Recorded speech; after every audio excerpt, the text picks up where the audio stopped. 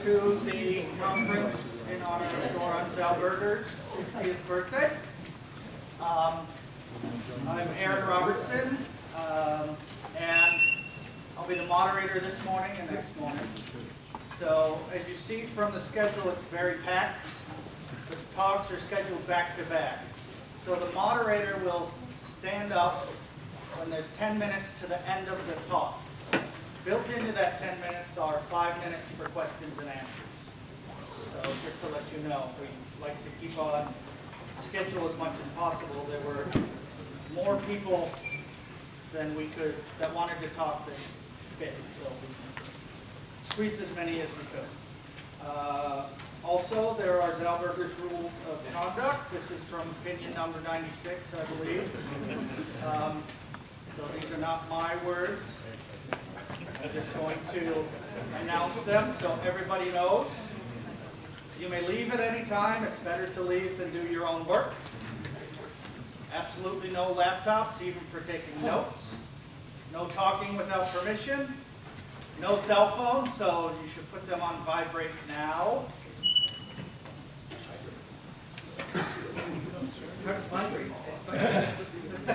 And absolutely no outside work, including but not limited to prepping for class, grading, reading newspapers, reading math problems, doing monthly problems, doing proofreading, refereeing, etc. Also, there's one rule that was not in that opinion that Zeilberger always says never go over time. So, again, I will stand up when there's 10 minutes left. And I would like to introduce our first speaker, Wilf, who will be talking about how to lose as little as possible.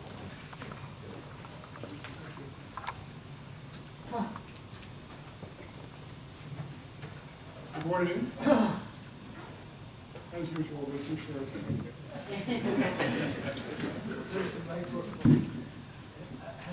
Good morning. It's a great pleasure to be here for Doron's birthday. Happy birthday, Doron. I'm sure that what he does in the next 60 years will make the first 60 pale in comparison. As far as the rules of conduct are concerned, I'm reminded of a Monty Python skit in which there are a number of rules of conduct enunciated, and then we come to Rule 6, which states that there is no Rule 6. Okay. How to lose as little as possible will be a 38-minute and 19-second paper by Vittorio, Addona, Wagon, and myself, which is about the following problem, very concrete little problem. But the main reason I'm talking about it here is that Doron's algorithm, Zeilberger's algorithm, plays an absolutely key role in solving this thing, as you will see. Are you hearing me in the back? Okay, thank you. Good. In fact, it's the two-dimensional version of the algorithm that does it. Right, so the problem is this. Bob has a coin whose heads probability is P. Alice has a coin whose heads probability is Q, less than P. To fix ideas, it'd be helpful to think of Q as being a little bit less than P. It doesn't really affect anything, but it's more fun that way. So think of 0.18 and 0.2 or thereabouts. Okay. Anyway, her head probability is smaller. Alice now chooses a positive integer n, and each person tosses their coin n times. Okay? Now, Alice wins if she gets more heads than Bob does. Now, this is a great game for the male gender because the heads probability is larger on Bob's coin. So, of course, he's quite likely to win the game as formulated. Nevertheless, there's a substantive question here. The question is, what positive integer should Alice choose, or does it make a difference? Or is n equals 1 the answer, which is what I thought when I first saw this problem, that it might as well be n equals 1. And to give you a quick preview of the rest of the talk, it isn't. It's just not. Okay, anyway, so that's the question. Is it clear what the question is? Any question? Any question about the question? Ties go to Bob. Ties. Yeah, more heads sorry, the question is who gets more heads? Yeah, if they get the same number of heads, then. No, but I'm only going to address the question of what's the probability that Alice will get more heads than Bob. Ties don't count for her winnings. So we use the strictly more. Is that right? Yeah. Okay. Here is the case where P is 0.2 and Q is 0.18. And what you're looking at is a graph of the probability that Alice wins this game as a function of the number of tosses that are happening, and in other words, the number n that is chosen for the number of tosses. So if she takes n equals 1, the chance that she'll win is about 0.14. A calculation that will take you about 3 microseconds. The probability of her winning seems at least to rise to a unimodal maximum and then to fall off, and that's in fact exactly what it does. The maximum in this case is at around 0.26. The maximum probability of winning that she can achieve, which will never get as big as 0.5 for sure, but it gets up to around well, it says it on the next slide.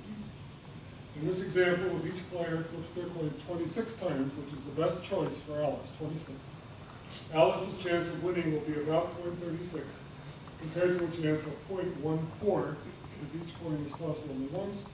Shows she has almost tripled her chances if she asks for 26 tosses, as opposed to asking for a single toss. Now, there are a million questions here. Can we prove that the shape is in fact unimodal? There's a non-trivial maximum. Where is it? Etc. Okay, but that's the problem set. Okay, so here is her chance of winning if she chooses n. So if you choose n tosses, this is just like the binomial formula for probabilities of tossing a coin. Their n choose are ways of choosing which r of the tosses Bob will get heads, and p to the r is times 1 minus p to the n minus r is the probability that exactly on that, on that set of cardinality r, he will in fact get heads. And then for that given r, this over here is the probability that Alice's S will be larger than R. So that's the formula f of n, whose graph was being plotted, in fact, on the previous slide. It's a graph of this function right here. So the question is, what can one prove about this function? Well, after long training by Zeilberger, I realized that when you have a double sum, the solution is not to think, but to dash for your computer.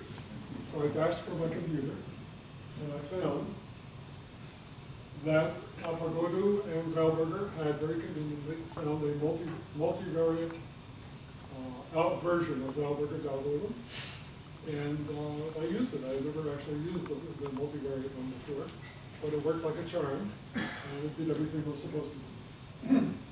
So let's see what happens. Now, I think that almost everybody, that is to say all but a finite number of people in the room, know about the basic stuff involving computerized discovery and proof of identity. Nevertheless, I will use the next 2 minutes and 9 seconds to touch on the basic principles of what happens, and then we'll get into the two-dimensional version of what happens in this problem. So a couple of remarks about what's going on in general. Suppose we're in one variable, and you have a function f of n, which is a sum over k of capital F of n and k. What we want to do is find a recurrence for the sum n, and then sum it over k. That's how one finds recurrences for sums. So if you're given a sum, to find a recurrence for the sum, first find a recurrence for the sum n. For example, if you take this one, which we all know when we were born, turns out to be 2 to the n. But if you want a recurrence for this, to prove that it's 2 to the n, you first find a recurrence for the sum n choose k, namely this is the one you know yourself, or else Zeilberger's algorithm will find it for you if you really wanted to use that. But here's a recurrence for the sum n, and now just sum this recurrence right here over k, and you see on the left side it says f of n, and here it says f of n minus 1, and you sum it over k, and here it says f of n minus 1 again.